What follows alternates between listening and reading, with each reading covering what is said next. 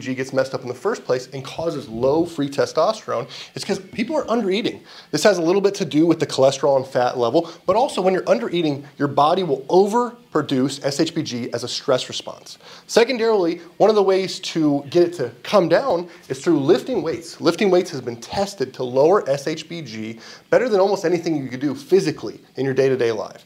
Other things that are going to increase or negatively affect SHBG are inflammation in the body. And most inflammation is going to come from a high glycemic diet, putting too much sugar in, and can be easily avoided.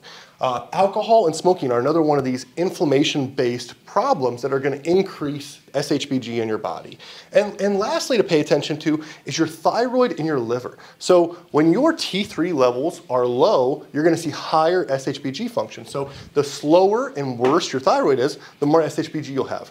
And the liver is actually where we produce SHBG. So if your liver is not optimized, if you're having fatty liver disease or any of these high liver enzyme problems, what you're going to find is you're actually going to start producing a lot more SHBG as a byproduct of that, which is going to ruin anything we do with total testosterone, because if it doesn't free up, remember, it's worthless. It's not cash in your pocket to use.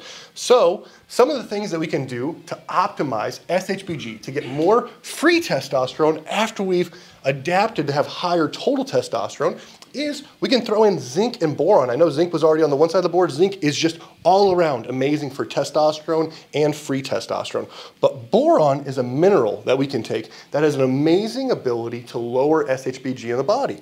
By taking zinc and boron, by avoiding too much alcohol and smoking, by making sure our organs are healthy, our inflammation levels are low, and by making sure we lift and eat the right amount, we can optimize SHBG and our total testosterone, so we can not only have a massive amount of testosterone in our system, but we can be utilizing as much as possible. And that's going to make you actually feel the benefits of everything you're working for.